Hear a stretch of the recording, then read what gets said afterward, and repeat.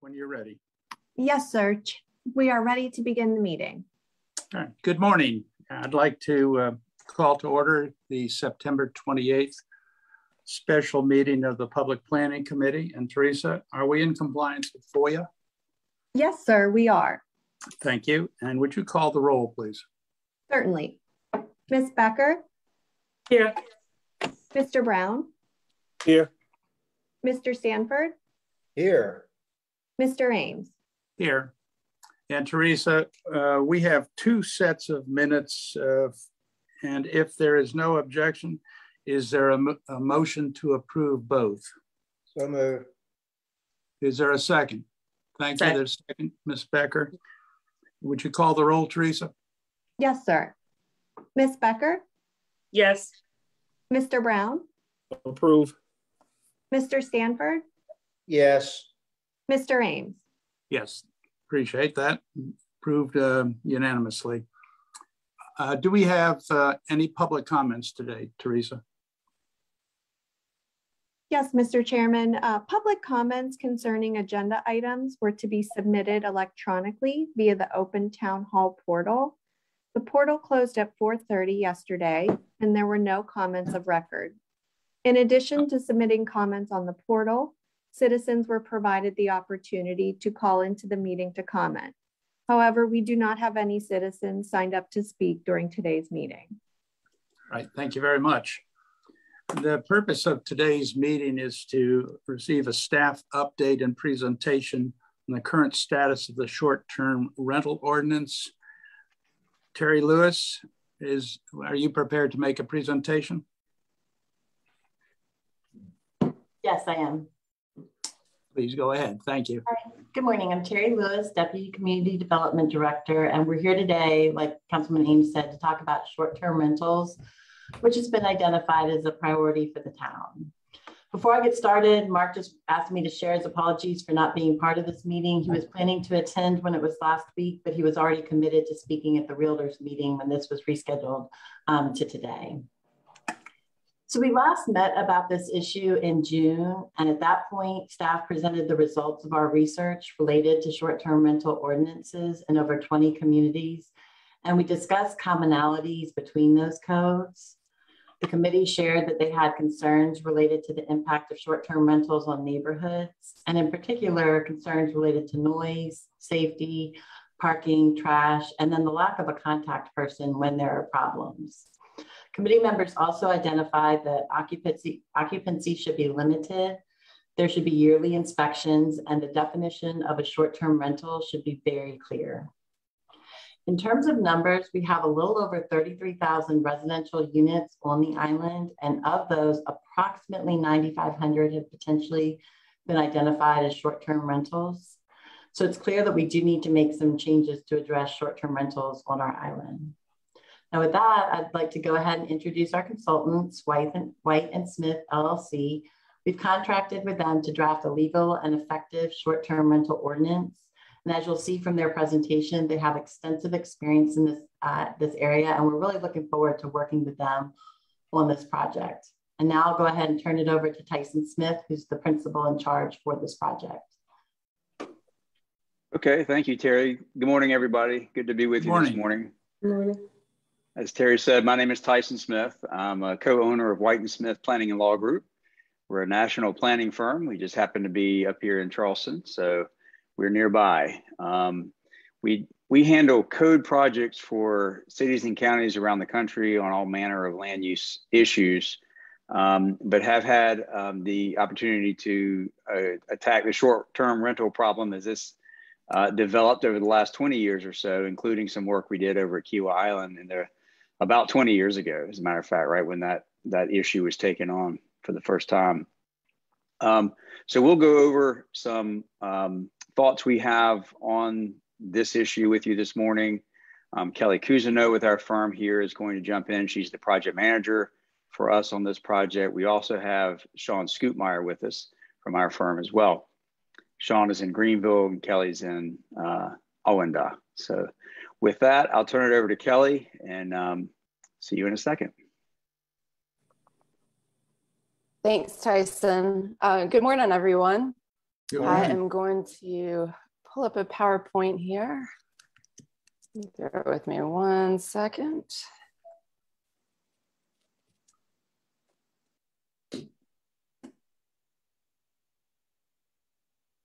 All right.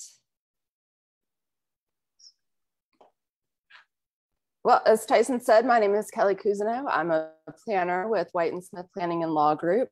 I'm excited to be with you this morning to introduce you to our team and to start a conversation about short-term rental ordinance. Tyson introduced Sean and I, but we are also, our work is also supported by partner Mark White and planner Reese Wilson. Our team has quite a bit of experience with short-term rentals going back to the mid-90s with Tyson's experience as a city planner in Key West, Florida. We've had quite a bit of experience over the last 5 or so years with the rise of the sharing economy and online platforms that really facilitate home sharing and short-term rentals. And Tyson and I are going to give you a little bit more detail about a few of these projects later on in the presentation. In terms of our scope of work for this project, we are tasked with developing an appropriate and effective short-term rental ordinance that's unique to Hilton Head Island. We're just getting underway with the project. This workshop with you all this morning is one of the first steps. We are also in the process of scheduling focus group sessions with different community groups to make sure that we get a really good holistic understanding of the opportunities and challenges associated with short-term rentals in Hilton Head Island. Once we put pen to paper, the first thing we'll do is put together an outline of a proposed approach to regulating short-term rentals. And we will share that with staff and with this committee to get your feedback before we move forward with actually drafting the ordinance itself. We do anticipate that there will be several iterations of the ordinance, starting with one for planning and legal staff review, then followed by drafts for review by the LMO committee, the planning commission, as well as this committee. And then finally, 2 readings by town council. And with that, I am going to turn it back to Tyson for a few minutes.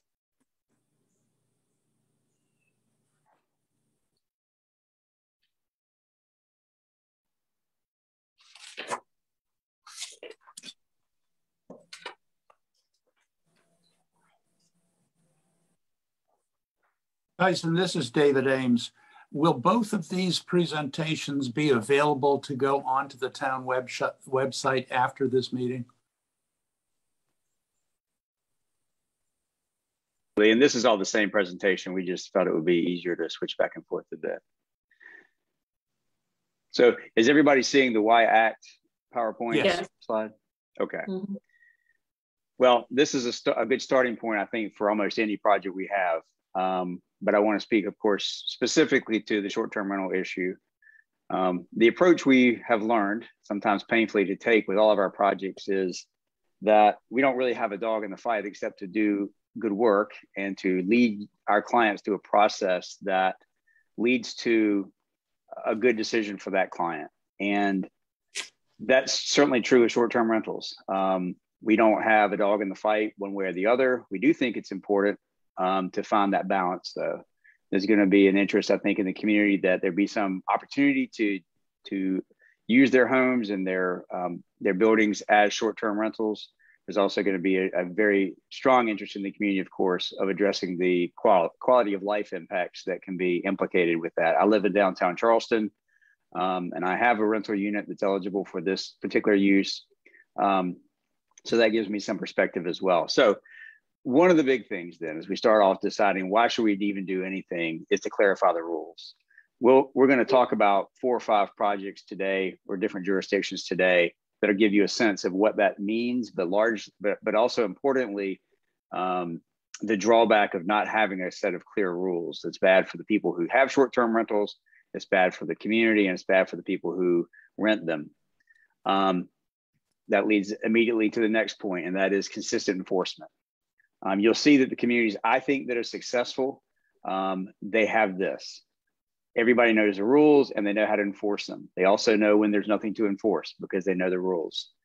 That again leads to the next bullet, the importance of certainty and predictability for those who are operating short-term rentals and those who are in the neighborhoods that have them operating in them. You know, I said in 2002, I was with a prior firm at that point. We came down and helped the town council of Kiowa to sort through this issue. And this was even before Airbnb and that sort of thing. And as Kelly said, I had experienced it as a city planner in Key West a few years before that. That obviously has become more popular. I suspect that it's here to stay. And for that reason, I think it's important, as Terry pointed out, that the town of Hilton Head Island have its own approach to how it wants to handle it. You're going to see examples all over the board of what different communities have done. And that's because each community has a different set of problems and a different set of challenges. It has a different style, has a different tolerance for noise and for activity, and it has a different tolerance and expectation when it comes to regulation. So the key will be to have a tailored program for Hilton Head Island that will be durable, and that is one you can just tweak as needed, but won't have to change a lot once it's put in place. And that gets importantly to the process that we're going to lay out for you and hopefully walk you through. There are some simple things, some baseline things like safety and accountability that are important, as with all regulation. And we also want to, and along those same lines, want to ensure that short-term rentals that are permitted are compatible with other permitted uses. So again, it's not an either or. It's just that if we're going to all live here together, operate near one another, that we have compatibility between single-family living, for example, and a single-family home that's being used for a week by a vacationer. There are a lot of approaches. I want to give you an overview of those that we've used, those that we have seen, those that you'll find throughout South Carolina. And then we'll talk about, as I said, 4 or 5 specific jurisdictions that have used a number of these things. But I wanted to make sure they're all in front of you. I know you've gone over this a few months ago, but just so we're all on the same page. Some local governments simply clarify terms and that have gone unclarified or have been, there's been debate about what their meaning is. These could include the ones I've listed here: bed and breakfast, interval occupancy, hotels, dwelling unit. What's the definition of a family? How many occupants can be in the home versus the short-term rental, that sort of thing. What we mean by residential purpose. That's a term that you use in your in the LMO now that's not defined. So it's important that we know what those things mean. It's important that income reporting occur and that taxes be paid. That's been a requirement that's been protected now and codified by the South Carolina legislature, and that's very common along most of the jurisdictions, certainly along the coast, is that accommodation taxes have to be paid and business taxes and licenses have to be in place. And I think that's locked in now in Hilton Head Island too, as of about right now. Do we look at the duration of a stay of a short-term rental or the number of short-term rental terms that can occur in a year or in a month? Occupancy limitations, how many in each home? Kiowa Island has that, others have that. There has to be a contact, as y'all have talked about already, someone to file a complaint with, and also to get a response from in a quick manner. What are the impacts that are trying to be mitigated? Housing stock and cost. That was the big one when I worked in the city of Key West, because it was we found that our affordable housing stock or our workforce housing stock was being impacted. It impacts the hotel and accommodation industry, obviously. And I suspect some of the community in Hilton Head Island will contribute to this discussion along those lines. Neighborhoods, of course, tenant safety comes up, and Charleston and some other ones have good examples of making sure that fire inspections and other safety protocols are followed. The tools we see used typically, of course, are zoning districts and overlays. We've got some examples for you this morning, like Kiowa, that fits its short-term rental approach right into its existing, largely right into its existing zoning framework. But other communities like Charleston and Charleston County that have actually adopted overlay districts to treat different parts of those jurisdictions differently when it comes to short-term rentals. Density of short-term rentals by zoning or plan district. This is something that Mount Pleasant has done and that Kiowa Island has done as well. We'll touch on that momentarily. Does the unit that's being used for short-term rentals have to be occupied by an owner? Does the owner have to be present? Or they just have to be available? This goes, of course, to complaints and responsiveness to complaints. Do they have, or can they be manager owned or manager managed rather? And if that's the case, what protections can we put into place again to make sure that complaints are responded to quickly? Is there a limit on the number of bedrooms that can be in a short-term rental or a unit that's used for a short-term rental? And then there's sort of these behavioral issues that we think about: noise, parking, condition of the property. So I'm sure these have come up in your discussions. So I'd like now to talk about Kiawah Island and our experience there. If there are no questions, Terry or David, should I just continue? Yeah, well, are there any questions at this time from the committee? I do have, okay. I'm sorry, I interrupted you, Ms. Becker. Oh, no, I was just answering, not at this time. Oh, all right, okay. Alex or Glenn? Yes, I have one. Could you give us a little bit of your professional background and expertise in this area? I see that you've done it before, but I'm curious, are you planners? Are you architects? Are you lawyers? What? Good question. We are planners and attorneys. I am a South Carolina attorney. Mark White, my partner, is an attorney as well. And Sean Scootmeyer, who's with us this morning, is also an attorney. And Sean's in Greenville. He's also a South Carolina attorney. I'm also a Florida attorney. So our capacity with you officially in this case is as planners. We have a planning contract with you, but our legal background allows us to, of course, converse with town council as needed. That's SEL, as needed on legal issues.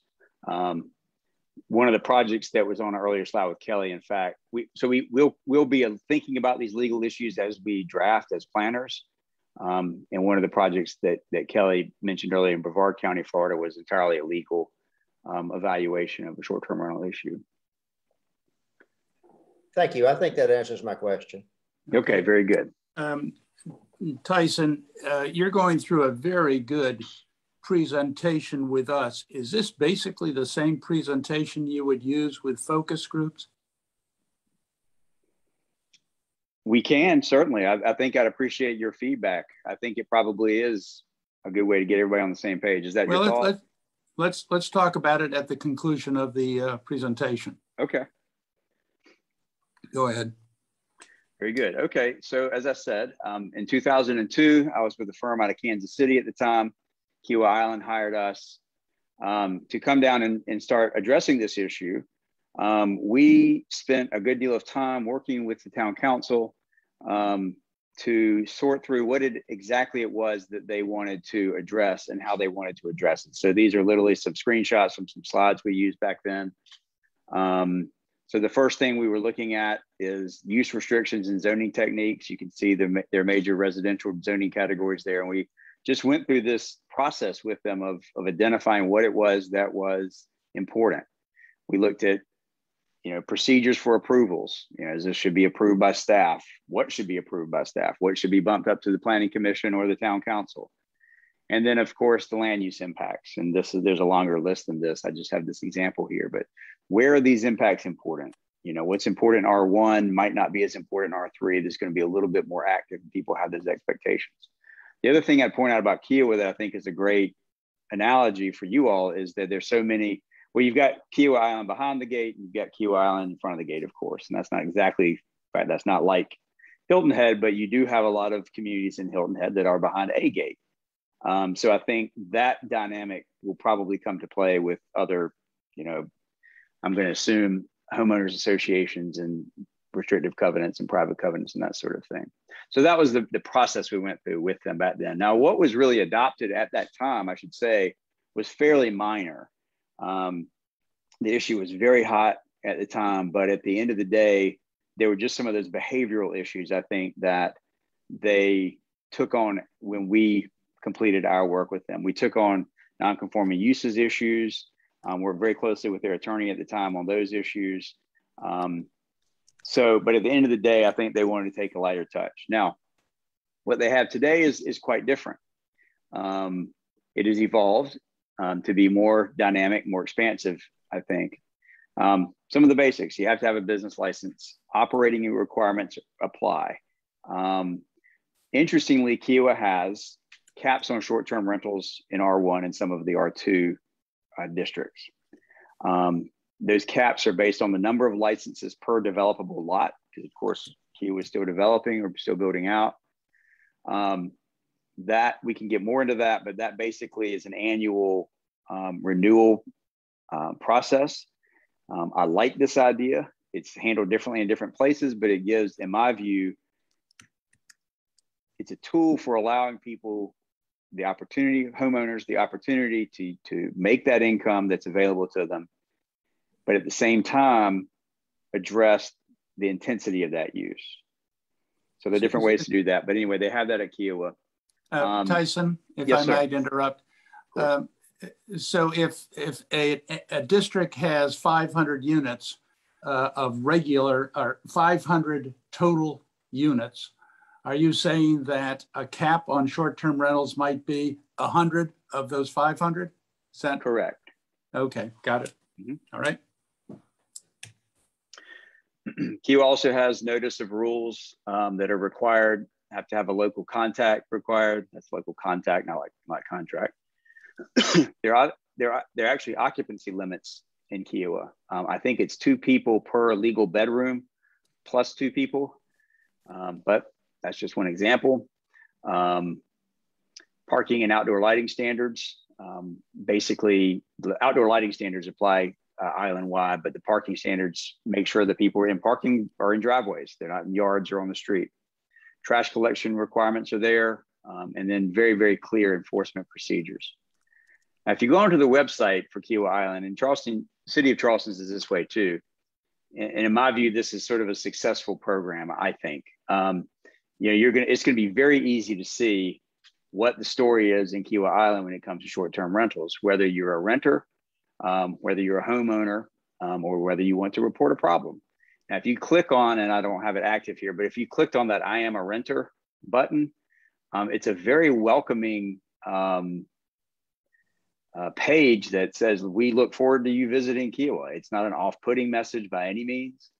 And then, if you go through the next slides, and we'll show one here, the next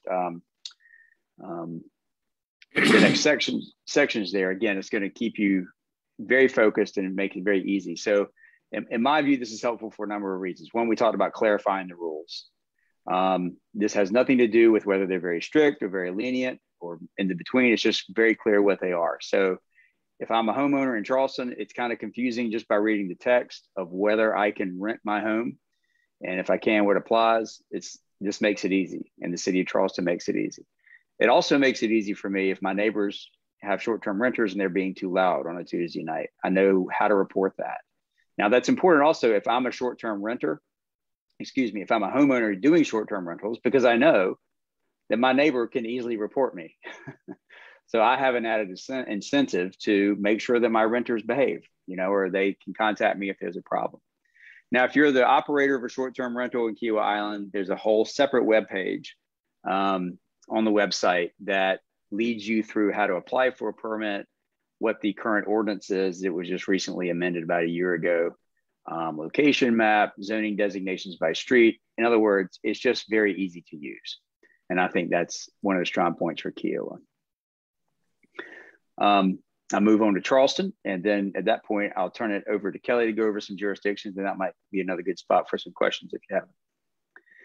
Okay, City of Charleston, same thing. Very good website. It's user-friendly.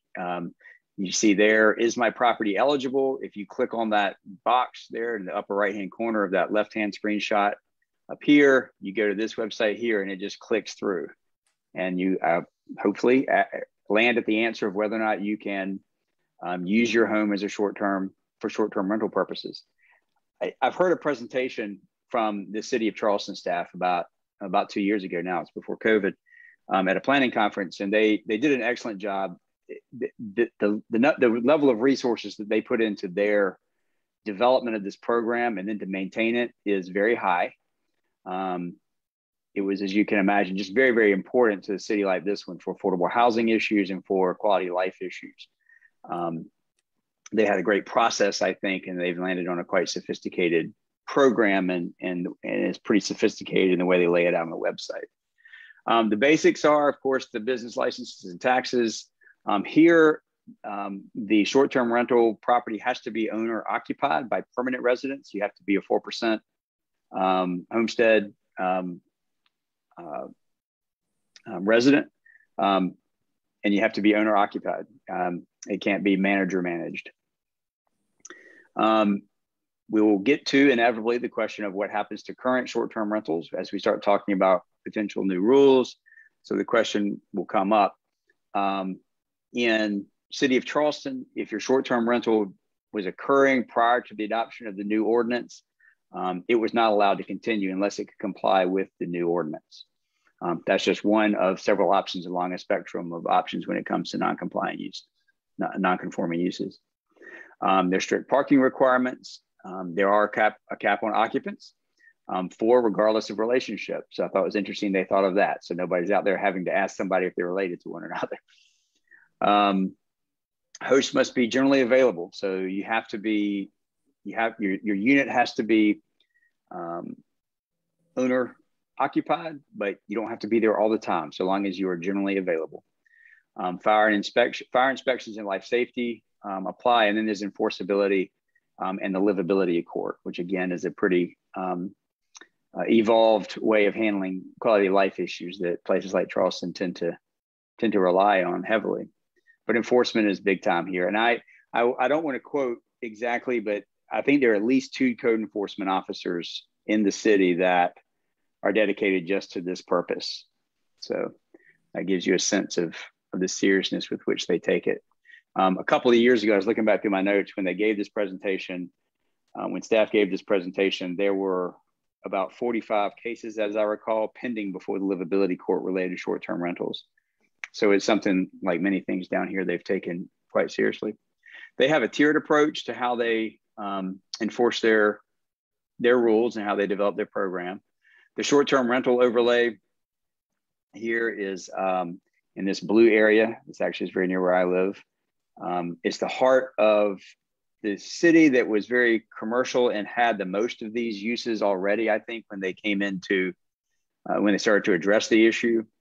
Then category 1 is the purple area here. That's the historic district that many of us are familiar with. The only houses that can be used in that district for short-term rentals are those listed on the National Register of Historic Places. So the idea there, that might seem counterintuitive to some people, but I think the idea there is that's the hospitality industry that downtown Charleston presents. So if you're here as a visitor in a short-term rental, just like at a hotel, we anticipate that being associated with historic properties. Similarly, the rest of the peninsula can have short-term rentals, this peach area here, but the building has to be at least 50 years old. I wasn't privy to all the conversations that led to that, of course, but that's what applies there. And then the rest of the city in the green, as you get off the peninsula, short-term rentals were not allowed due to the definitions of single-family home prior to adopting the tiered approach in the short-term rental ordinance a few years ago, but now they are. So that was sort of a going in both directions type of thing that happened.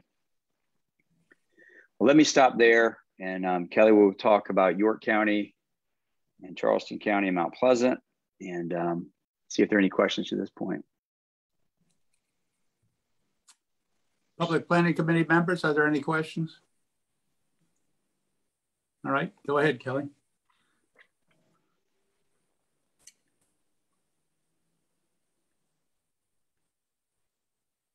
Okay, thank you.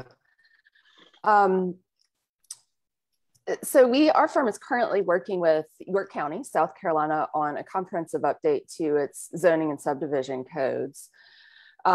Short-term rentals, we've proposed some use regulations for short-term rentals. They are not a big issue in York County at this time. I think a lot of the short-term rentals are actually in the incorporated parts of the county, like Rock Hill and Fort Mill, and to a lesser extent in the unincorporated areas. But the county wants to be proactive to get in front of this issue. You know, there's always unexpected things that happen that really sort of change the course of different issues like COVID and things, you know, virtual meetings have gotten big.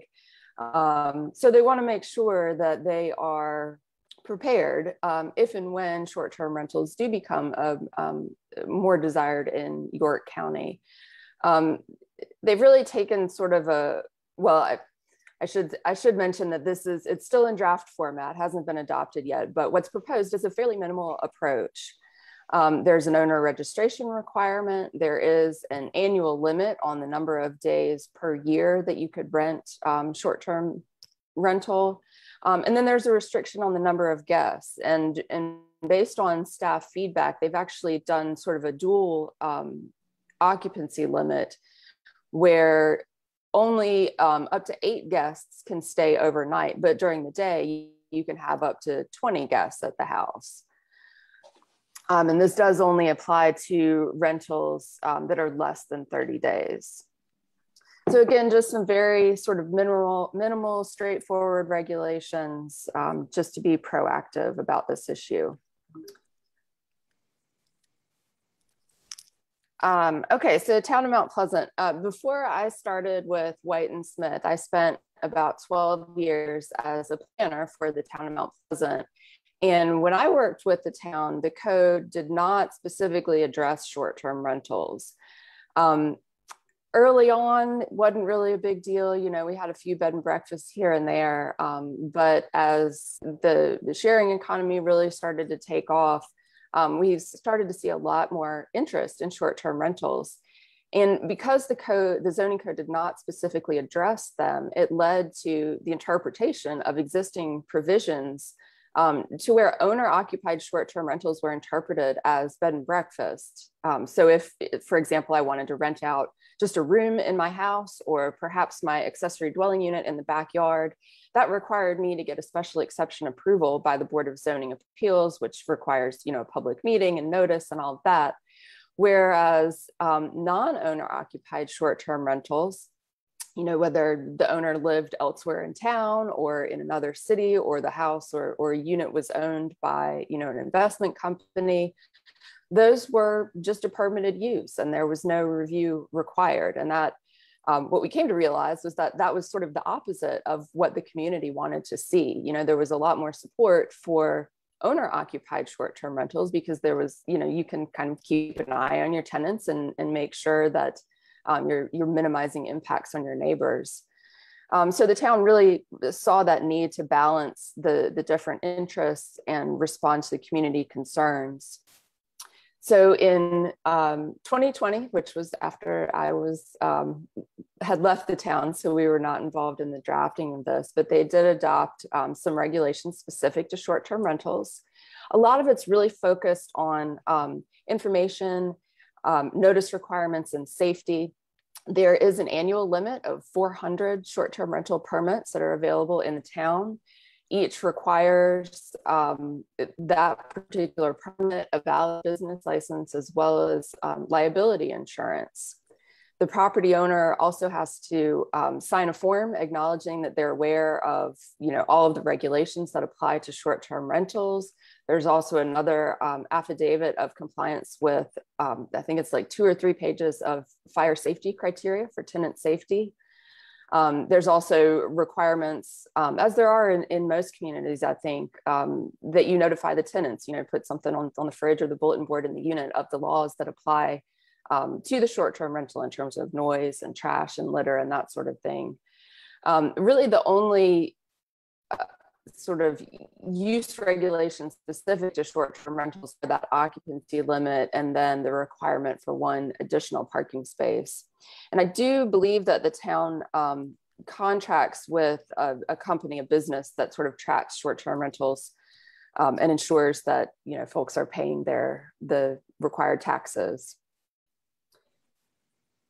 And finally, Charleston County, our firm was on a team or is on a team that's working to revise Charleston County's zoning and land development regulations. And our partner, Mark White, was very involved in sort of the foundational work that went into preparing the short-term rental ordinance for Charleston County. They ultimately adopted a tiered approach, somewhat similar to what the city did, but in Charleston County, the tiers are based on the number of rental days per year. So the limited home rental is available in the most number of zoning districts, a lot of their residential districts. It does require owner occupancy, and there's a limit of 72 days in a calendar year where you can rent your unit. Then there's extended home rentals, which gives you a little bit longer, up to not quite 6 months or so, I guess 5 months. That is allowed in residential districts as well, fewer districts than the limited home rental. And it does require approval by the Zoning Board of Appeals. And then they also have commercial guest houses, which are allowed in commercial districts. So they're really more like a hotel and treated more that way. Like the other jurisdictions we've talked about, there is an annual permit and a valid business license required, a variety of tenant notices regarding safety and other laws. The county does require 1 parking space per bedroom. And then interestingly, they have a 5-year amortization program for non-conforming short-term rentals. So they're taking, folks who've been operating short-term rentals, have 5 years to sort of phase out the short-term rental or come into compliance with the new regulations. And as Tyson mentioned earlier, there's really kind of a spectrum of ways to deal with existing short-term rental units. So that brings us to some questions for you all. We really wanted to get the conversation going and understand, the challenges and opportunities with short-term rentals here. So this is just a few questions to kind of get the conversation started. We're interested in understanding what type of impacts need to be mitigated for quality of life purposes. We're also interested in hearing what type of comments do you all hear the most often about short-term rentals? Should there be more, fewer, or the same number of short-term rentals on Hilton Head Island? Do you think demand for these type of vacation rentals is likely to remain high? And then finally, what does a durable, functioning short-term rental program look like on Hilton Head Island? I'll leave those up for the moment. We do have a final slide on next steps, but Mr. Ames, if the committee is ready to kind of discuss or ask questions, we're happy to do that at this point. I'm sure they're chomping at the bit. Ms. Becker, would you like to lead off? Sure, thank you. You referred to, through the discussion, a reference to owner-occupied rentals. Explain what you mean exactly by that. Sure. Typically, that means that the property owner uses the property as their full-time residence. So this may be somebody who's renting out 1 or more rooms in their principal dwelling. They might have an accessory dwelling, detached from the house, a garage apartment or something. And some communities do allow short-term rentals to occur within an accessory dwelling. I know Mount Pleasant requires, for accessory dwellings, they require the owner to live on site, either in the accessory dwelling or in the main house. So there's that aspect of it. But yes, it would typically be that the owner makes it their primary residence. And then in South Carolina, that would mean the 4% annual property tax rate, typically. So in some of the discussions, one of the questions that is in the back of my mind is anything that we do with regard to short-term rentals, and maybe this is a bigger conversation, but just a quick question. How does, if at all, this impact timeshares? That might be a question for Tyson. I don't know a whole lot about timeshares. Well, it's to be determined. The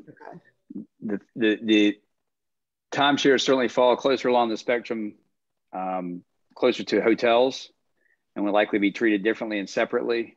That gets us back to the definition, question. Right. I don't think that that's what people mostly have in mind as a short-term rental, but that's a conversation we need to have. No, I think I tend to agree with you. It's not what most people think of either, but I do know that the question has come up and Okay. that people have, at least on Hilton Head, a concern with regard to how timeshares function. So I thought I would ask. Okay. And I'm not sure, David, if you want to jump into these 5 questions now or Yes. just, oh, yes. Okay. Okay. I think they're asking for input, but also opinions that might not relate to these questions. Okay, well, I don't want to dominate the conversation, so I'm happy to briefly go through these and then circle back around to add. But on the first one, what impacts need to be mitigated for the quality of life? The impacts to the residential neighborhoods have become overwhelming with many of the issues that you've brought up: parking, noise, size of home, exclusivity of rentals. So in essence, being a commercial enterprise rather than a single family home in the residential neighborhood zone. The trash impacts further down the road with regard to bicycles and those sorts of things. What comments do you hear most often about short-term rentals? I think often those 2 questions are one and the same. People are very concerned in the residential neighborhoods. People who are living here full-time, whether it's exclusively a residential neighborhood or not, worried about their quality of life and how it's been changed dramatically by the types of things I just mentioned, and some of which you addressed in your presentation. Should there be fewer current numbers of short-term rentals on the island? I think that we have become very overwhelmed with the number of short-term rentals. And so that is the best answer I can give for that as a short answer. Is demand for short-term rentals likely to remain high on Hilton Head Island? I believe that answer is yes. It seems to be a viable commercial enterprise and investment for people. I'm not sure, and that's not correct. I am sure that that's not in the best interest of Hilton Head Island residents in our future. And what does a durable functioning short-time rental program look like on Hilton Head? It addresses many of the things you talked about: parking, safety, noise, appropriateness of the area. And David, for now, I'm going to leave it at that. So again, I don't use up all the air in the room. Okay, thank you, Tammy. Glenn, would you like to go ahead? Yes, thank you. First of all, let me say that I think we've got the right consultant here. You obviously have great experience in this area, and we can learn a lot from what you tell us and from what other communities have done. But I have a threshold question here, and that is do we have the ability beyond licensing and taxing to further regulate existing short-term rental properties? It's more of a legal question than it is anything else. And you folks don't know, but I'm a recovering lawyer myself, and that's why that kind of issue occurs to me. Yeah, sure. So would an example of what you're asking be, I've been operating a short-term rental for years now. I didn't have any limitation on occupancies, but now you've imposed one that limits my ability to do what I was doing. Yes. Yeah, the authority to do that is very clear. Unless it were so onerous to get into a level of, prohibiting any use of the property. Yes, sir. We can begin to regulate them. Correct. Okay, that's good. Has that been tested in the courts? The concept is thoroughly tested. Whether it's related to short-term rentals, I don't recall. Okay. There'll be sort of fairness questions, political questions, and legal questions. And I would say that one typically falls more into the legislative, policy, typically not legal. All right. what impacts need to be mitigated for quality of life? You've heard it already, but I'll repeat it. Noise, congestion, rowdy behavior, ignoring the rules, difficulty of enforcement. I think we have 2 enforcement officers for all ordinance matters here on Hilton Head Island. That does not make any sense to any of us, and we need to be prepared to tighten our belts and increase that. But what's happening is the nature of life on Hilton Head Island is changing dramatically from my point of view. Mm-hmm. Many of the communities that used to be owner occupied, many times second homes, have become short-term rentals. And that's because there's a great market for it, which is one of the questions you've got here. I don't see the demand for short-term rentals here going down at all. We've seen it increasing over the years. We see more and more of the properties being converted. Mm-hmm. So I'm very concerned about the spread of this island-wide. There are controls on it within the gated communities.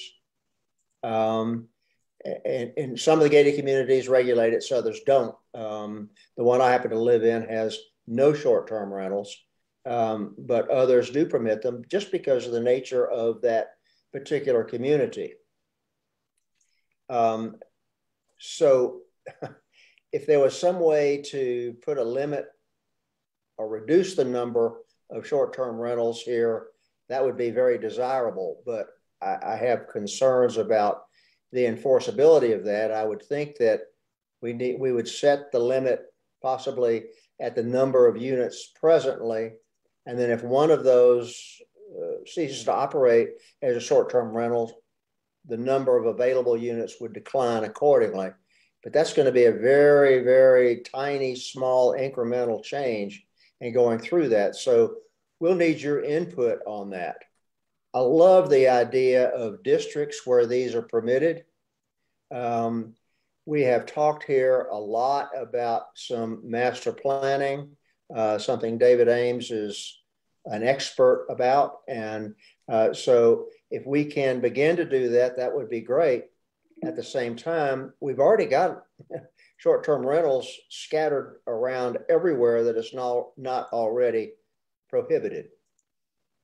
So I do think the demand is going to remain high. A durable functioning program.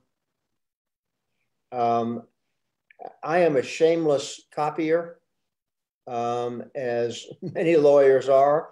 And I love many of the ideas that I see that have been successful in other communities. So we will look forward to your guidance in moving this forward. Thank you, David. Thank you, Glenn. Alex, you've been quiet.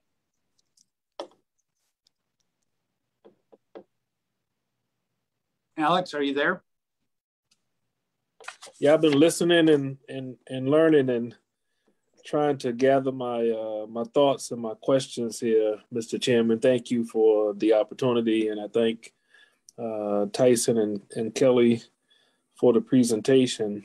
I've got a few questions before I get to their quest of us. I understand I guess the first slide that showed the goals here, develop an ordinance for short-term rentals. I'm just curious to know, does your scope of work or a contract that you all have with us establish a problem statement? It does not. Okay. I would say it articulates the topic.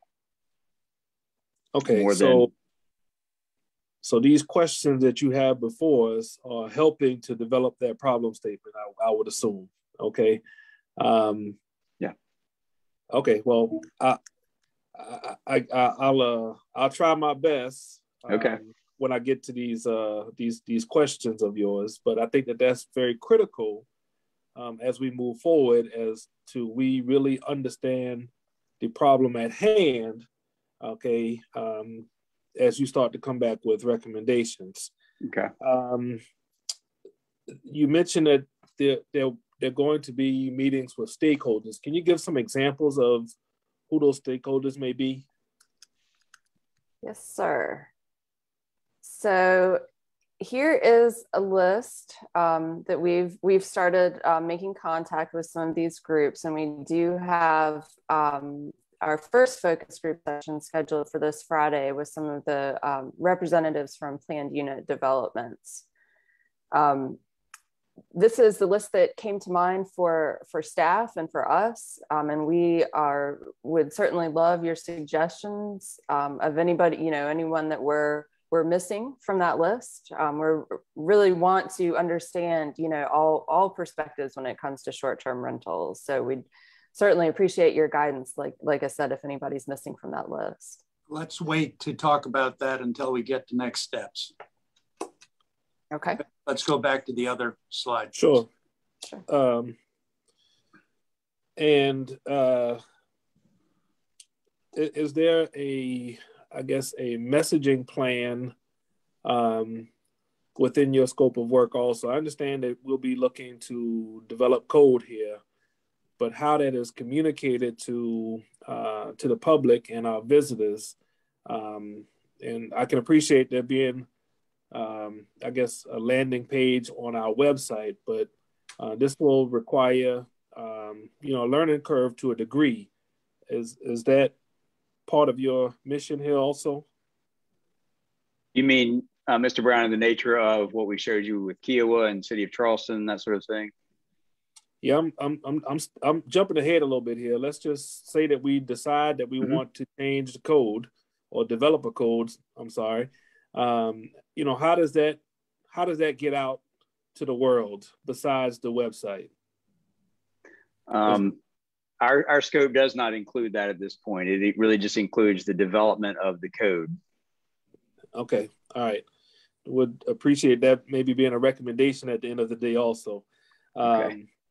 And you mentioned that in some cases it's just simply assigning the code to zoning districts, and then in others it's potentially maybe an overlay.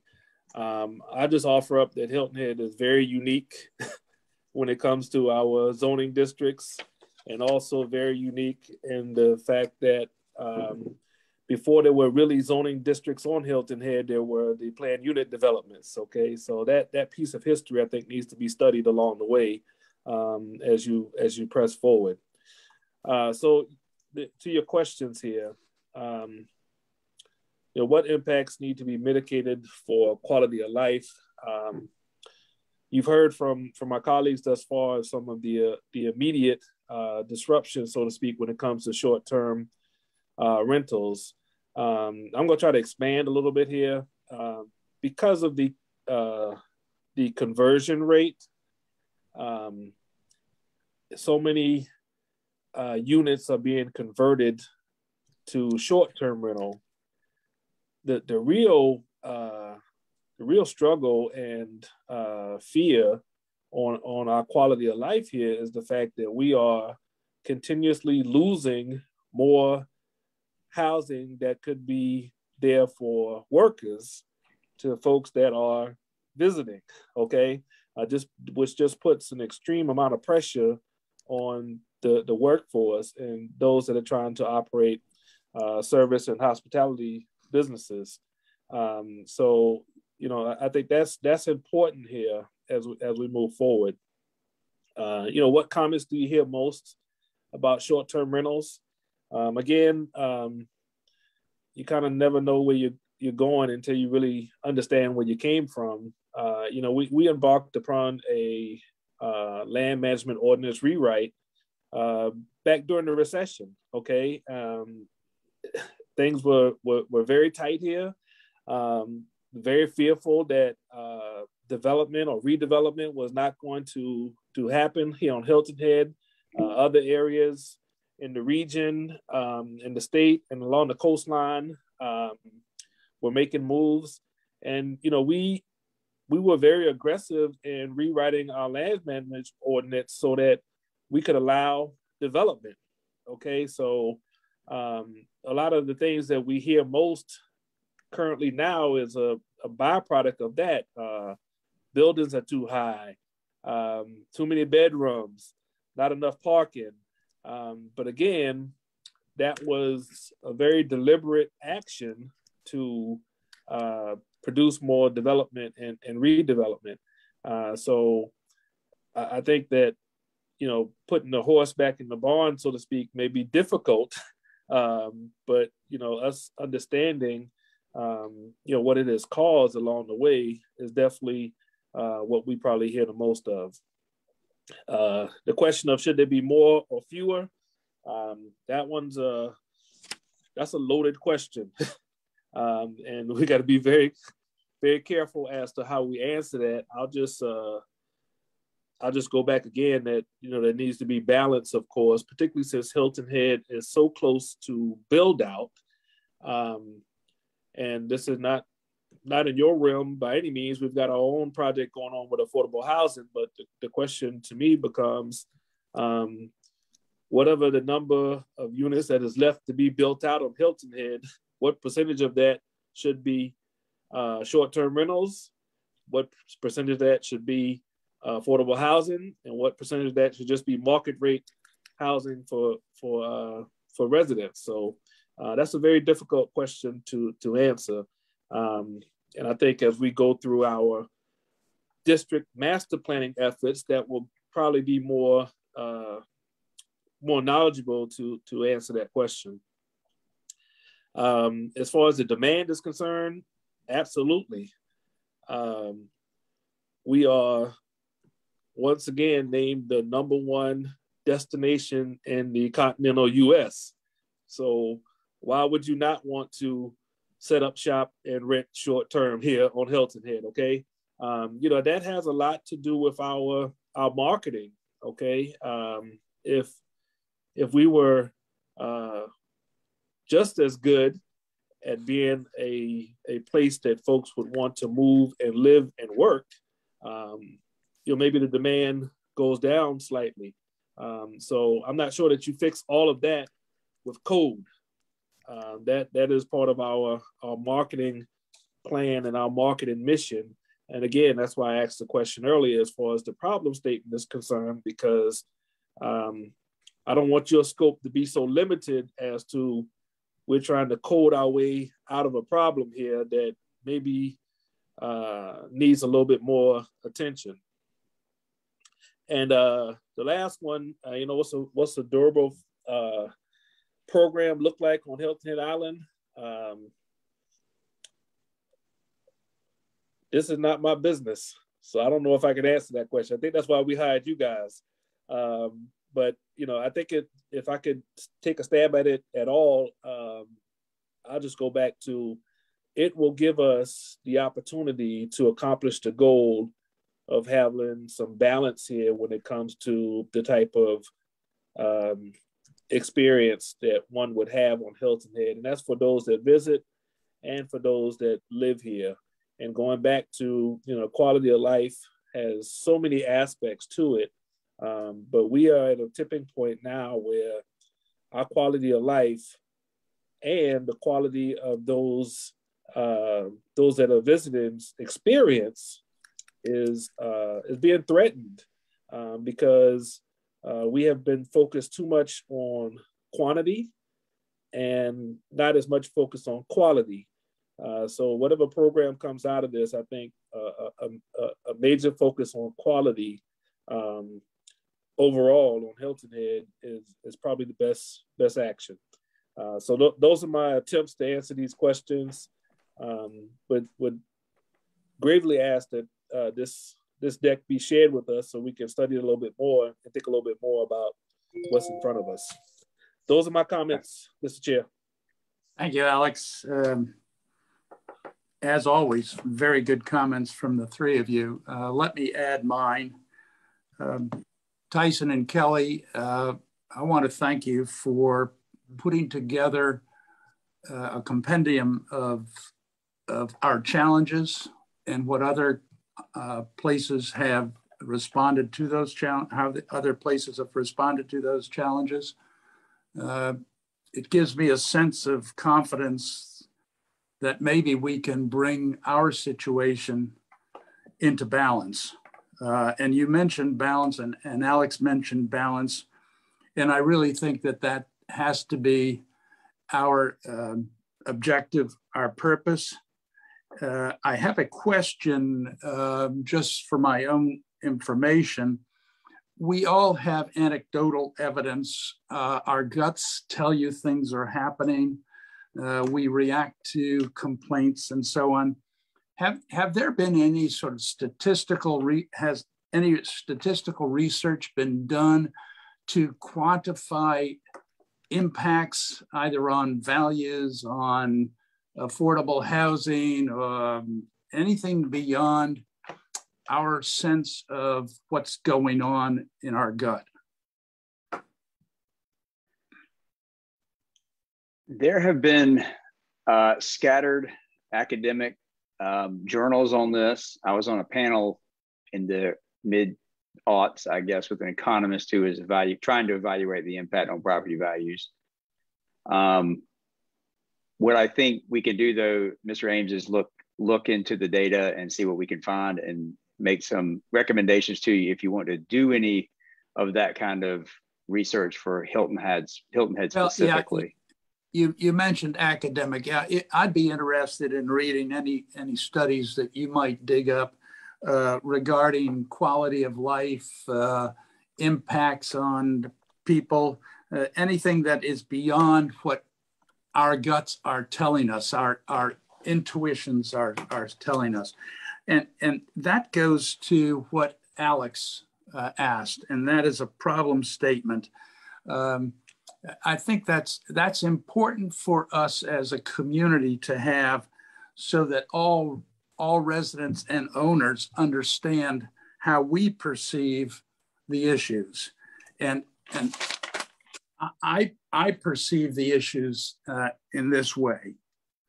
The impacts are economic. Our real estate values are changing dramatically, and not only because of the COVID consequences and the general national marketplace, but as people realize that their income by renting short-term can support larger mortgages, they are willing to pay higher and higher real estate values. And that connects to what Alex has also mentioned, and that is a dramatically decline in our affordable housing. There are examples on Hilton Head where workforce housing that has been there for decades is now transitioning into short-term rentals. The impact on neighborhoods has also been mentioned, and the impact on quality of life, the perception of Hilton Head. So that I think there's an issue there that ought to be in the problem statement. Absentee ownership. This came out loudly and clearly during our COVID discussions early on. We have owners of property on Hilton Head who rarely come to Hilton Head, don't understand Hilton Head, have little connection to Hilton Head. Their interest in Hilton Head is only in the income that their short-term rental can provide. I think that is counterproductive for the brand of Hilton Head and for the reception that potential renters receive on the island. That suggests to me that this owner-occupied issue is of some importance to us. You mentioned also home sharing and digital platforms. I feel, in a sense, municipalities have lost control, and I don't know how to bring that back into control given those situations, and you may have some insights there. Rate of transition. We have seen this steep incline of these permanent or long-term rentals going to short-term rentals. And that gives us as a community, as a town council, a loss of predictability or understanding future impacts. So I think there's the rate of transition is an impact that we need to think about. Also, there are extremes of quality regarding rental accommodations. And that has impacts on our brand. And so the workforce housing units that have transitioned into short-term rentals are oftentimes in complexes that are very, very different than a resort vacation environment. And so I think there's incompatibility there that we need to deal with. Those are some of the impacts that I see are negative and of consequence. So that answers what impacts need to be mitigated for the quality of life, I think, in large measure. What comments do you hear most about STRs? It is the incompatibility issue, the noise, the parking of cars, the loss of workforce housing, and so on. So I think we're all pretty much on board with what we hear. Should there be more, fewer, or current number of STRs? I will say that if we could rebalance where we are with short-term rentals, and I'm not positive how effective we can be, but obviously we are going in the wrong direction with workforce housing, with neighborhood integrity, with impacts.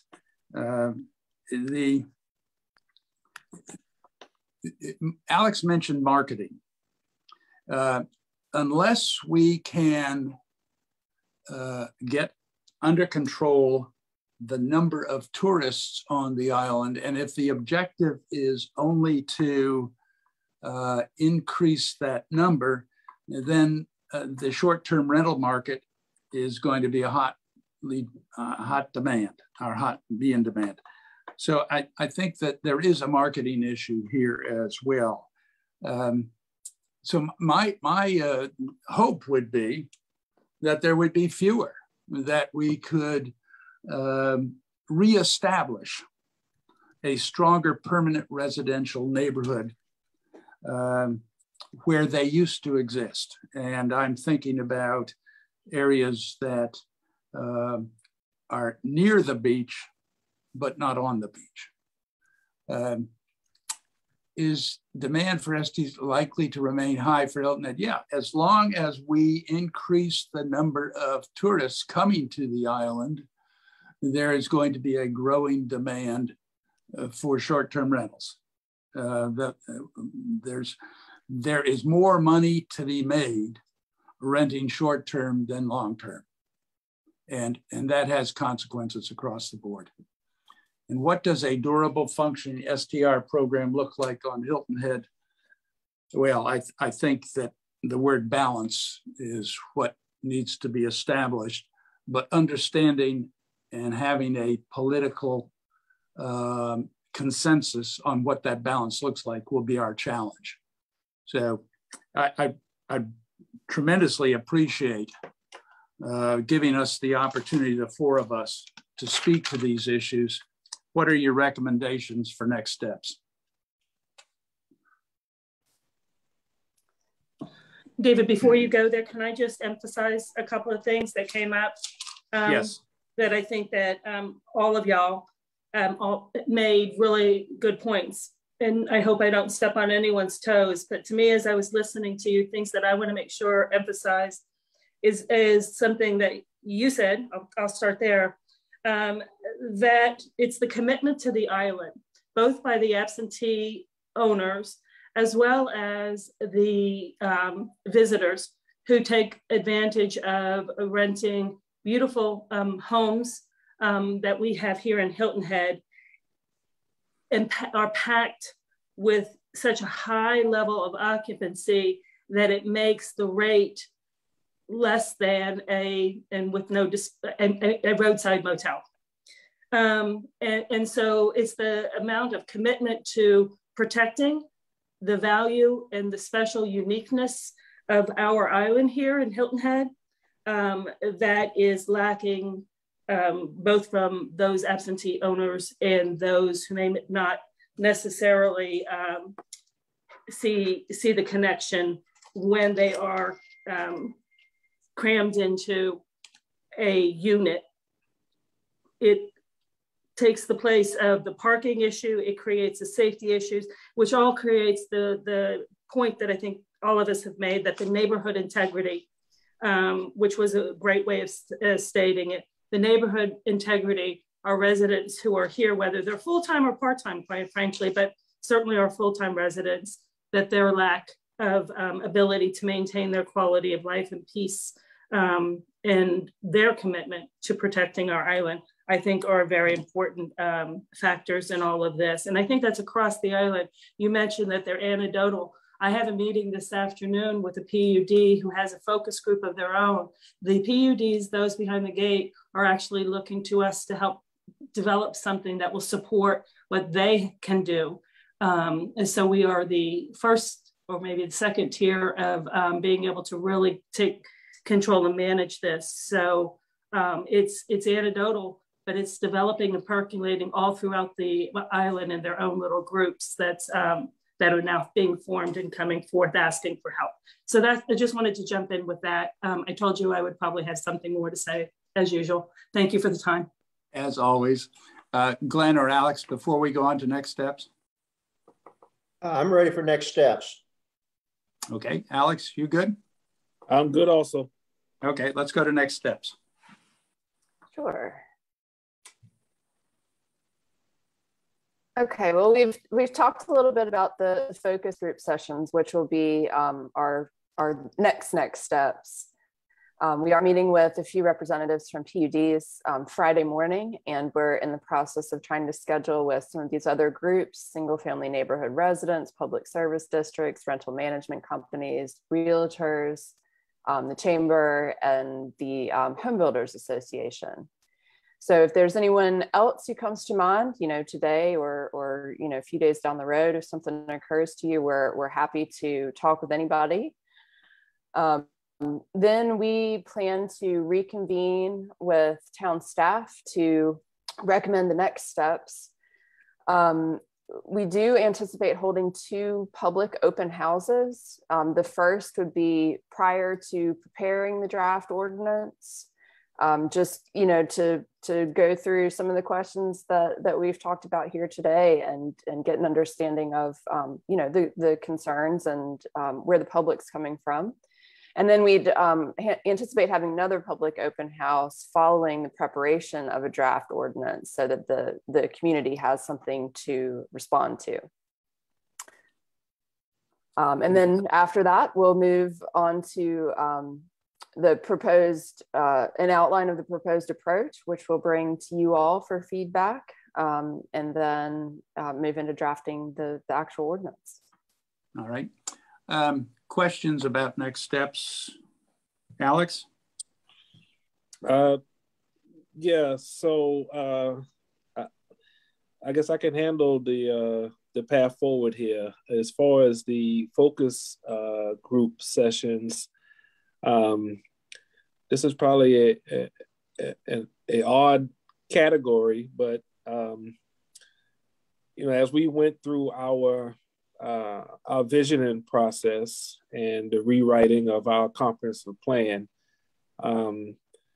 I sat on the steering committee there, and I'd always say, don't forget about the old average Joe.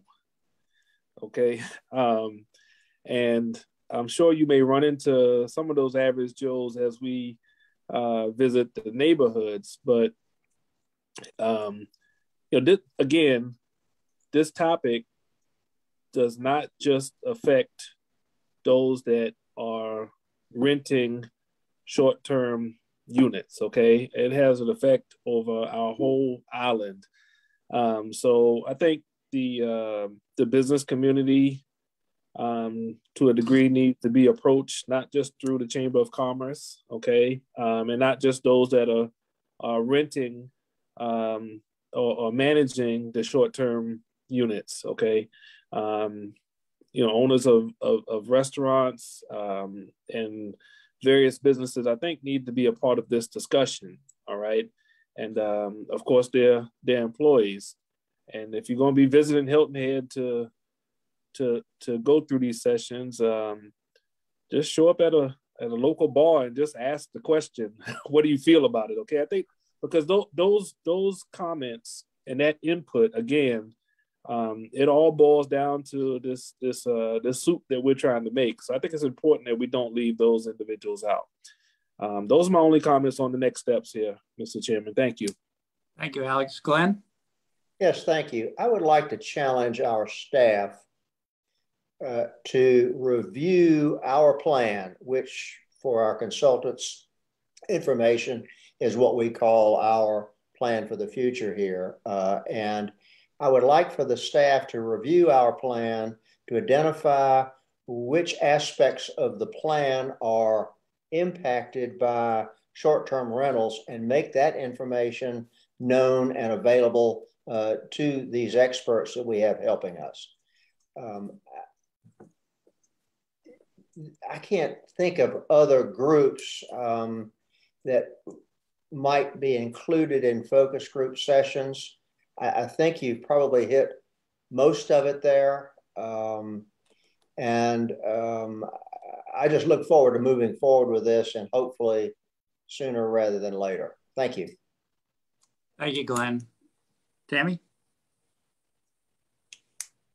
Thank you. A couple of questions in terms of focus groups. Single family neighborhoods, how is that arranged? Do you mean which neighborhoods? Well, that's a good yes, as well as a contact point, a gathering of interested people who would like to share in participating in a group. Sure. Well, we staff put together some contact information for different neighborhoods, and I'm happy to pull that up unless Terry remembers them off the top of her head. But they, we had. Sure, I guess can. they may be HOA presidents or HOA representatives. Is that right, Terry? Right. So we looked at kind of the main neighborhoods that where we see a lot of short-term rentals occurring, where we could find a POA representative. We started with them. I also looked back at comments that we had received from people over the past few months with concerns related to short-term rentals, and pass that information on to Kelly as well to reach out to. And then I know with at least one of those where we were having a little bit of trouble getting some more interest. One of those people that we had reached out to said that they had additional people that would be happy to participate in it as well. So we definitely want to be inclusive, we want as many people that want to participate and share that information. Right. I would be interested in seeing that group of that you're assembling. There are communities, neighborhoods like mine that we have no POA, so we have no direct contact. But as everyone who knows, we are overrun with issues and problems related to short-term rentals. And so we definitely need to be involved. Obviously I'm involved, but I'd like to have others from my neighborhood involved. And I'm not sure how, but so I will get in touch with you, Terry, or you get in touch with me and we'll figure that one out. In terms of the other, making sure that it's specifically, because I have a specific request and they are in my ward, making sure that when it comes to single family neighborhoods, whether it's grouped into that one or whether it's under a PUD, I'm not sure, but we want to make sure that the Forest Beach Group neighborhood is included in all discussions, because as we know, they are on that list of neighborhoods having significant problems. I just find the rest of these, and I hear the question with regard to establishing what is our problem as a starting point, and that's always a good idea. And I hear that we are, looking towards a variety of different influences, whether or not how this pertains to workforce housing, et cetera. I see a connection there. I'm always reluctant to say that any particular neighborhood, just because the residents and the owners there may work on the island, that we call them workforce housing units, when that designation is really meaningless to that particular neighborhood and somewhat maybe derogatory. So saying that, and some of these, some of those certainly should be included, because they have looked at the advantage of taking in. I love the comment, that the phrase that Kelly's been using, sharing economy, something I haven't heard before.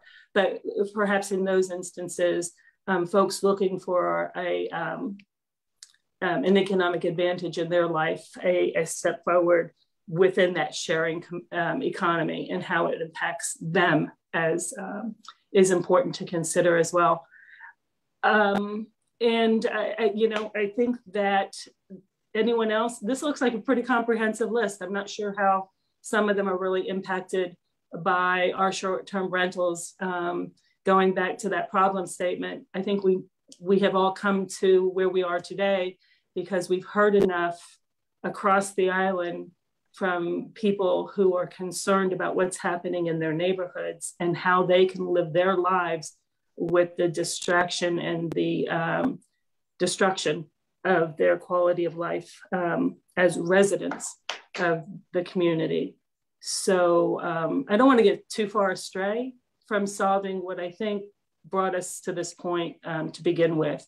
And a further explanation maybe, or just a note as to how some of these focus groups really are impacted by what is that we're trying to do. That's all. Thanks. Thank you, Tammy. Mm-hmm. My thoughts. I do think it's important to have a problem statement that basically tells the public why we're even doing this. Whether or not that should be something that is written by Tyson and his firm, or whether that's something Terry staff should be writing. My instinct at this moment is telling me that Terry, you should write it, because we are the agency that is requesting a solution. And I would suggest that if you can do that in the next day or so, to send it out to Public Planning Committee, so we just know what might be presented to each one of these constituent groups or focus groups. I'd also like to ask you, Terry, to send us that list of neighborhoods that are not specifically called out here. I'd like to see that, because there are some neighborhoods and properties within my ward, and I'd like to make sure they're included. So I mentioned at the outset, Tyson, would this be the presentation? Having seen it, the presentation, I'm more inclined to just simply ask you, how are you going to go about presenting this to the different focus groups, and how much time is going to be involved in that presentation? And then what are your expectations of length for the meeting? Each one has been scheduled for an hour. Well, that's our anticipated duration. We can always reconvene, particularly with Zoom now, it's easy to do that, but we're looking at an hour. I would anticipate maybe 10 minutes of presentation. The point of these is to get input from them. I think something like what we just presented to this group would be useful, but I would go a little less deep on some of the examples, you know, and less formality in terms of introducing the firm and that kind of thing. We can kind of go around the room. And so I would say about 10 minutes of background. Most people we're meeting with are going to know the issues, or at least they have some sense of it. So just giving them some context and framework, and then move into feedback. That makes sense. That's good. Okay. And I should note at this point, all of the sessions are anticipated to be virtual, which does give us some flexibility to accommodate different schedules. So that's what we've done so far, is send out sort of meeting polls to try and figure out when folks are available so that we can get these on the calendar. And Kelly, how many people are you expecting to be in each session? Well, honestly, we haven't heard back from a whole lot of folks. I think the most maybe in one session was 4 in the, let's see, the PUDs. Actually, we heard back from 6 folks. 2 of the neighborhoods prohibit short-term rentals altogether. But we did have 4 folks respond to our meeting poll. And then as Terry mentioned, we had some HOA representatives from single family neighborhoods. We only got a couple of responses there. And Ms. Becker, one was from a gentleman representing Forest Beach. But they, one gentleman we did hear back from had indicated that he would provide us some more contacts. So hopefully we'll have more than a couple of folks in that meeting. And then we're working with the Realtors Association to get a group of realtors together. We've heard back from 1 public service district, and then I think 2 of the rental management companies. So certainly we'd like to have more participation than that, but so right now we've got anywhere from 1 to 4 folks per session. Let me ask the question of the PPC members. Do we have a role to play in making sure these are well attended? Yes. Alex, Glenn? Yeah, so I'd piggyback on what Councilman Stanford said earlier. You know, of course, I can appreciate that we have an issue before us that we need to solve. But until we are not just making it relative, but also establishing what we're trying to accomplish in the betterment of Hilton Head in a futuristic standpoint. And I'm going back to his comment about the comprehensive plan. I'm not sure that you are going to get people so excited about attending, okay? So to answer your question directly, Mr. Ames, yes, I think we play a part in it, okay? We have to be responsible for our residents, our business owners, and also our visitors. And I've always said communication is the key. It's not always as easy as an email out to a group expecting some response. Many of us are very, very busy. Emails tend to get lost to a degree, particularly if you don't know what we're trying to accomplish, right? So some messaging along the way, I think is important if we're looking to get better participation. Okay. I think it's important that we who are trying to get as much public input at the earliest stages of this have a role to play. I have 3 PUDs in my ward, obviously a public service district. I am friends and have associates in rental management companies. I know realtors. I think if Terry or Kelly, you sent us your list, we might be able to make a personal contact and request for participation that might add to your numbers. Now, if there's some a logistical issue there, let me know. But I'm suggesting that the four of us can play a role in helping you get attendance. David, I absolutely agree with that. It is part of our responsibility here to get the word out about this. And each of us has various email lists and contact lists out there. And I, for one, am ready to spread the word in the manner that I usually do. But I would like to have sent back to me who it is that interested parties should contact, rather than contacting me back and then trying to be a filter. Let us have contact information, email address, however you prefer for that to be done, so that we can spread the word in that fashion. And while two of the communities in my ward already prohibit short-term rentals, I have other areas where that doesn't apply. And I want to make sure they get the word about this from the beginning. So yes, it is our responsibility. Thank you. Thank you, Glenn. Kelly, having heard, how can we be helpful and not counterproductive? Well, we would definitely appreciate your assistance in getting the word out.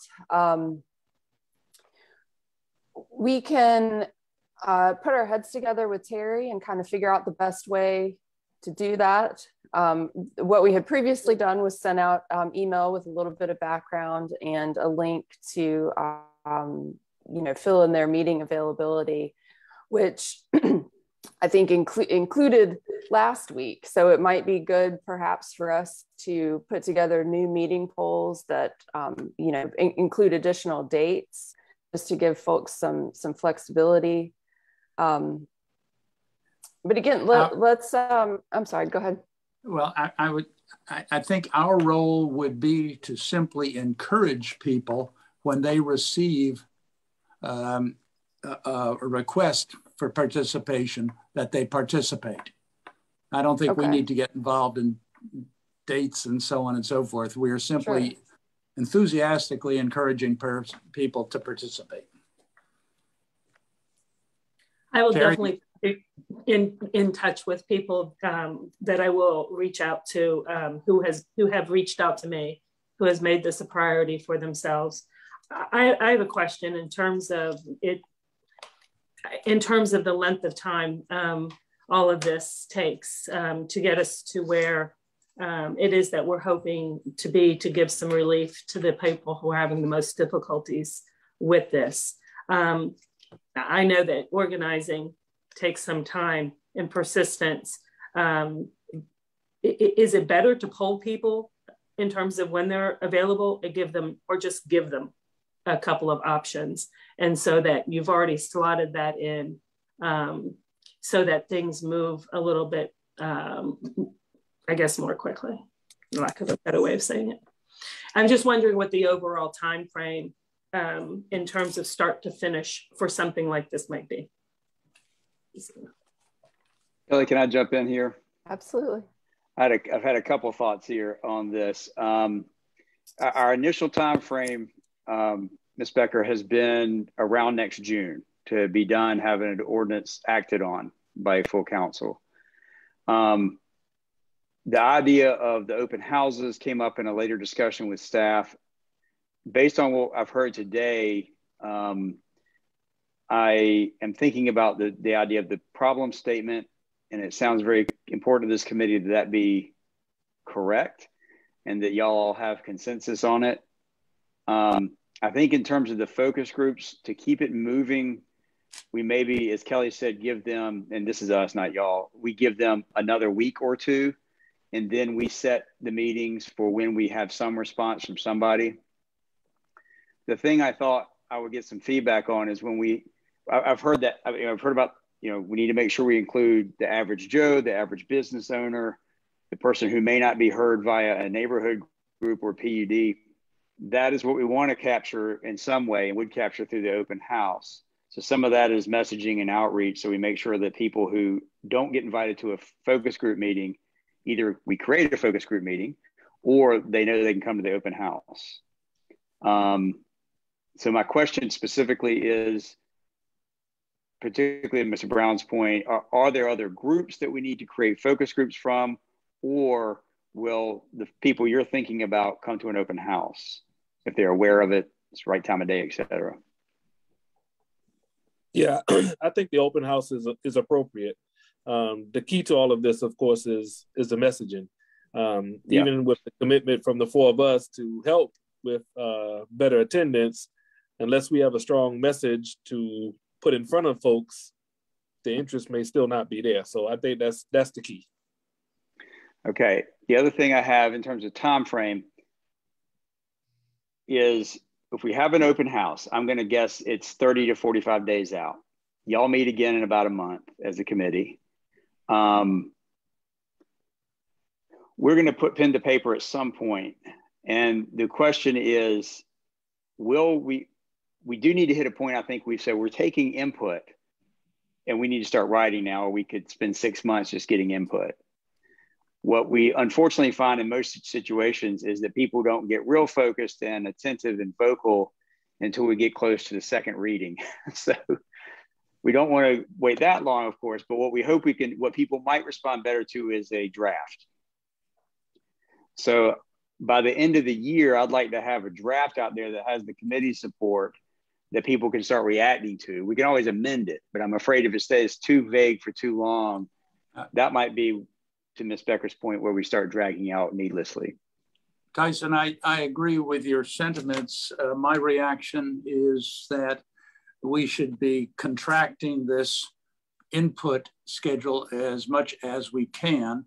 And when you said 30 to 45 days out, that triggered in my mind that one, we've got to get our message right, and then we have to send out some dates, specific dates, come or not, don't participate. In other words, this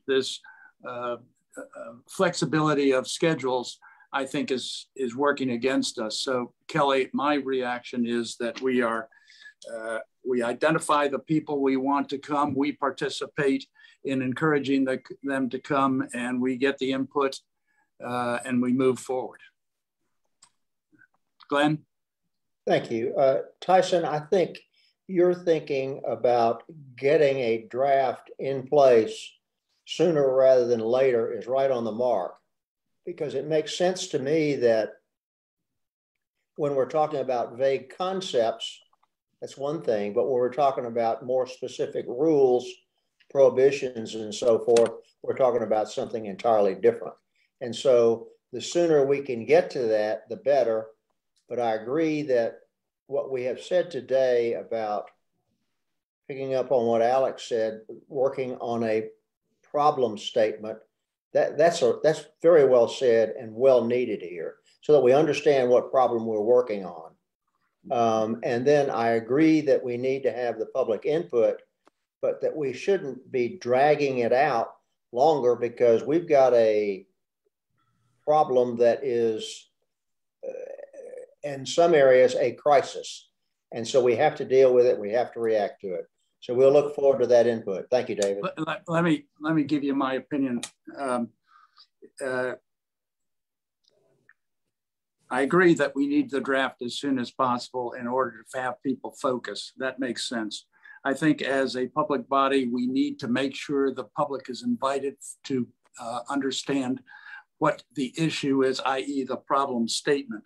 And Kelly, perhaps the way of achieving the concept of balance in that focus group is to have polarities. In other words, give people choices this way or that way. And I think that's all we're really trying to achieve in that public input, is sentiment of that variability from one extreme to the other. Then you have achieved the public input. You've gotten the opportunity from us to hear our opinions, and I think you can start drafting. So I'm very much on board. We ought to be expediting the draft. and I don't know if 2 weeks, 3 weeks, 4 weeks is our threshold for focus and public input. I don't know. I think that's something we need feedback from you, but I would constrain that to the degree that we can. And if I can just pack up, because I think Glenn correctly stated something, and it's a concern, that in many cases, situations around the town that people that I hear from regularly and participate with in discussions, this is something of a crisis for them. And when I hear June, I hear this might not be in effect to help people in our next season. And granted, don't want that to sound like I want to go so fast that we get it wrong. In fact, having seen how that LMO rewrite went a number of years ago that had so many failings in it, and that the public was not involved in a meaningful way, I don't want that to happen in this situation. So I'm very sensitive to making sure that we hear from all of the stakeholders that need to be heard from, and that everyone's voices are clear to us. But having said that, there are those communities which really do feel as though this is a crisis for them. And so just wanted to throw that out there. Thank you. Terry, have you had a conversation with the town manager of staff's expectations on timing? We probably need to have a little bit more thorough one, but we have talked about it. I think we want to, we don't want to drag it out, but we also want it to be a good solid ordinance. We don't want something where it's, you know, we rush too fast and, you know, there's some things missing in it. So we do want to make sure that it's comprehensive and well done, but we also, you know, are not interested in dragging this out. We do recognize that this is a, you know, a really serious issue for the community. Okay, so we'll understand more about that, but in my conversations with the town manager, there was, if I interpreted it correctly, an expectation of getting an ordinance long before June, but that may have been a misinterpretation on my part. And not a draft, yeah. Draft much sooner. That was like actual second reading has been completed, et cetera. Okay. Kelly, having heard everything that's been stated regarding next steps, why don't you try to summarize where you think we're headed? Sure. Well, the next step will be to reach out again to potential focus group participants, and like you all mentioned, it might be good to go ahead and set up some dates based on the responses we've received so far, and, you know, email the rest of the folks and say, hey, this, you know, if you can participate at this time, we'd love to have you. Otherwise, you know, make them aware of the open house that we'll eventually do, that will be, you know, open to the public. Yeah, I think that'll be our next steps, and getting that public workshop, giving that some thought as to how we want to structure that, how we want to, I assume at this point it would be virtual, which we have seen can certainly help increase participation. So I think we'll need to figure out the best way to host that and to get the word out about it. And to get a constructive dialogue going at that particular meeting. You didn't mention our participation. Is that an indication that you think that maybe that complicates the process too much, or not? Not at all. Your participation in what respect? Well, there's a logistical issue here. I don't know who you have contacted. So if I'm going to help, I need to know who you've contacted. That puts Certainly a burden on you to tell us. And I don't want to overcomplicate this, but I do believe that there are some people who I feel ought to be involved at this earliest stage. So I need to have more information, but I don't want to burden you ineffectively. So. No, certainly. We can certainly email you the list of folks we've contacted and indicate who we've heard back from, so that you can help us spread the word to some other folks. And why don't you do that? And Terry, why don't you provide us, well, actually, if Kelly's going to send us the comprehensive list, then we'll know what neighborhoods have been included. Non-PUD neighborhoods have been included. Okay. And Terry, if you can get us a draft of a problem statement for our review. And again, I'm not trying to wordsmith this. I just want to understand what we are saying to the public. Yeah. In your introduction. Okay. Why are we doing this? Yeah, and to go back to Kelly's slide earlier, our next step for us literally is going to be getting back with Terry and Chris and Mark on the phone today or tomorrow to debrief from this meeting. And then we are aware that you meet again at the end of October, and we plan to be before you to continue the discussion in October. The nature of that discussion, I think, is TBD based on what we've heard today in our meeting tomorrow with them. Let me but is it your expectation? Go ahead, Glenn. I was going to say, our next scheduled meeting is the end of October.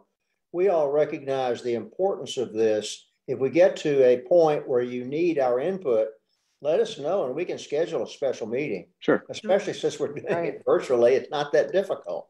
Thank you.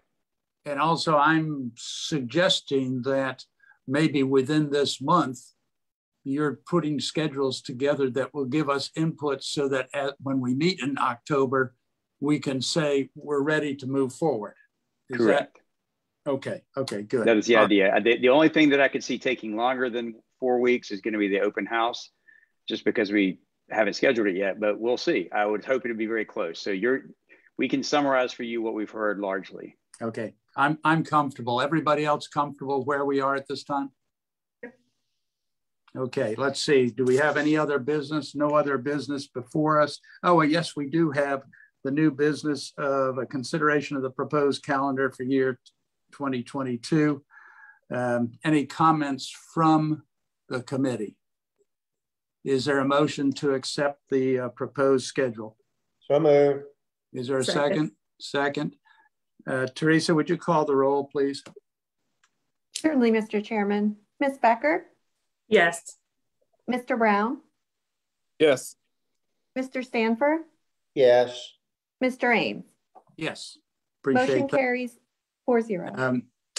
With no other business, we can adjourn. But before we do, I want to again reiterate what I said to Tyson and Kelly before. I really have a sense of progress today and something that gives me confidence that we can articulate a balance.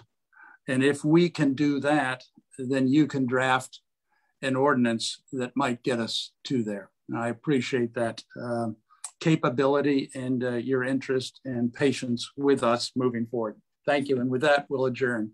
Have a good day. Thank you. Y'all too.